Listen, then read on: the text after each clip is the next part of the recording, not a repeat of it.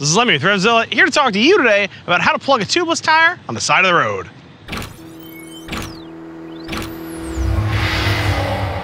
Now, if you're going to repair a tire on the side of the road, a couple things should probably come to light pretty quickly. The first is that you need to have a tubeless tire, and you're going to need to have some sort of tire repair kit with you. If you don't have tools, you can't actually repair your tire. Another thing you want to think about too before you start repairing a tire is keeping yourself safe. Either pull the bike over to the shoulder like you can see I've done here on this fairly quiet road, or if you're on a busier road like a freeway, you might want to think about seeing if you can limp the bike to an exit ramp. Either way, make sure that you don't put yourself in harm's way. Now, there's some other things you need to know about the actual tire repair itself. Firstly, plugging a tire, not a permanent method of repair. This is simply a temporary solution to get you home, to keep you from loading your bike onto a truck. Another thing you need to know too is not every single thing is necessarily repairable. Big cuts or slices, punctures bigger than 1/4 of an inch, you can't fix this stuff. It's not gonna happen on the side of the road. Another thing you want to do is lay your thumbs on the outside of the tread of your tire. Everything between your thumbs, fair game for a repair. Everything covered by your thumbs or to the outside of them up into and including the sidewall of the tire, probably not going to take a repair. If you have a puncture in one of those spots, load it onto a truck. It's your only option. Now, let's get started with this actual repair right here. The first thing you're going to need to do is identify the foreign object that either is still in the tire or was in the tire. Now, for the most part, if you still think you have some air in the tire, you're probably going to see a foreign object in the tire. However, it is possible it may have fallen out. You may be looking for a much smaller puncture, which can be sometimes hard to spot. And again, one of the things that can kind of help here, believe it or not, is a little bit of spit. If you see a hole and you suspect that it could be leaking some air, throw a little spit around it, and the rushing air should actually blow some bubbles in the spit. And you should be able to identify whether or not you've got a leak somewhere.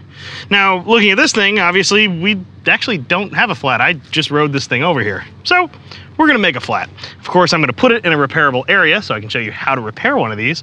We're gonna gun one of these things in right here. I'm gonna put a drywall screw there. Now this street glide has a repairable puncture. Now, when you're at this stage and you've actually found the offending item in the tire, you may be very tempted to pull it out. Don't do it yet. Don't touch it! Instead, at this point, leave the offending item in the tire and start to lay out your tools so you can begin your repair. So right here, we have our string plugs themselves, made of a heavy string, rubberized, coated. These are actually what's gonna hold the air inside of the tire. Now we have sort of our magic items here, our tire repair tools. First, we have our reaming tool. Note this is heavily knurled down the shaft of the tool. Now we're gonna thrust this inside the tire a couple times, and these knurls are gonna help kind of knock the burrs off of the steel cords that run through the tire. And we're doing that so that those steel cords don't tear up our rubber string plug as we insert it. Now the other tool, probably the key to the whole operation here, is actually the plug insertion tool. We're gonna work a plug through this thing, and if you'll notice at the end of the tool, there's actually a slit cut into this. That slit is actually what allows this tool to deposit the plug inside of the hole made by this screw. This is sort of the key to the whole operation. Now these string plugs are pretty gooey. They're sticky, as you can see as I'm pulling them away here. So I'm gonna load this into my tool, but once you do that, you wanna set this somewhere kind of clean. I find when I'm inserting these too, just a little bit of lubricant can help. Little spit works just fine. It'll help you work the plug into the tool. And you're gonna get it halfway through. I'll show you exactly what I'm talking about in just a second here. Once you got it in there, you can kind of pull to that halfway point that I was just talking about. Right about like yay, set it aside somewhere clean.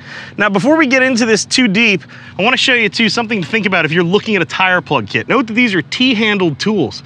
These are helpful because they allow you to throw a lot of leverage into this. As you're gonna see in just a moment, this is a sort of physical job, especially when you're reaming the tire and inserting the plug. Now, one of the tools with a straight handle on it doesn't give you quite the leverage you'll have with one of these. However, they do pack down much smaller. Something to think about if you are actually shopping. And the final thing I'm also about to get ready here too is a razor blade. We're gonna have this out and ready to rock and roll so we can trim off the plug after it's installed. I'll show you a little bit more about that. As far as right now is concerned, however, though, it's time to pull this thing out. And for that, I'm gonna use one more tool that doesn't come in most tire plug kits, but I'm gonna recommend it to all of you. Simple pliers.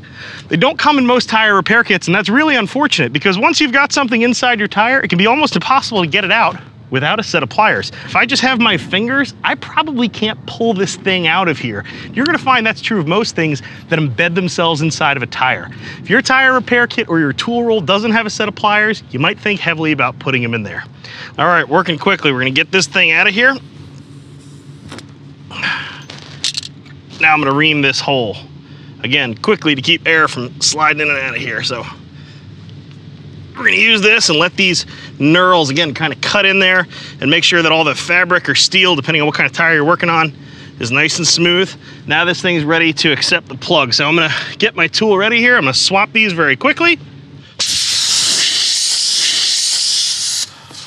And we're gonna work this plug in, and we're gonna go about half of the way in. All right, now we're about where we need to be. Remember that slit we had in there? That's gonna allow this tool to back out and theoretically leave the plug right in place. Just like that. Ready to rock and roll. Now let's get some air into this thing.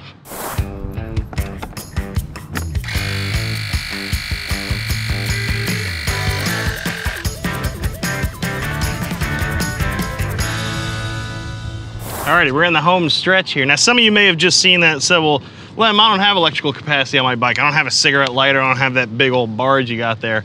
That's okay. To be honest with you, I don't carry an electric pump in my personal tire kit either. Instead, I use these puppies. CO2 cartridges. Now, of course, you'll need a special inflator head in order to use these, but these can be a great option for those of you who don't have robust electrical systems or are short on packing space. Again, choppers, dirt bikes, folks who are kind of short on room might want to consider CO2 inflators. For whatever it's worth, I carry about half a dozen of those CO2 cartridges with me. It's been my experience that your typical 130/90/16 tire takes about 3 of those to get it filled to the point where you can get it down the road, maybe hit a service station to remove that CO2 and put in some air instead. So we're almost home free on this thing. All we have to do now is, again, take our razor blade. We want to trim this thing down. And the reason we're going to trim this kind of flush with the tread is simply so that the roadway itself can't grab this nice gummy plug and pull it out. Just about through. Get rid of that puppy. Now, if you want, you can do sort of one last little thing here. Let's use a little spit, check your work. I don't see any air bubbles here. I think we're pretty much set to fly. So I'm gonna button up my tools. Again, make sure that the item you pulled out of the tire isn't in your tire's path and you're ready to rock and roll. So you've seen exactly how simple it is to plug a tire. It's really not difficult at all. Any motorcyclist should be able to tackle this task. Now, if you're worried you won't remember exactly how to do this on the side of the road, swing over to Common Tread, print out my article on this, tuck it inside your tire repair kit, just so you don't forget and you have some instructions on the side of the road should you need them. And if you don't have a tire repair kit, well, I'm gonna invite you to swing by my favorite retailer and pick one up. Head on over to RevZilla.com, check out some of the tire repair kits we have. Be a responsible motorcyclist. Grab a tire repair kit right now. I guarantee it'll be cheaper than the tow truck you never have to call. Thanks for watching. I'm Lem. I'm out of here.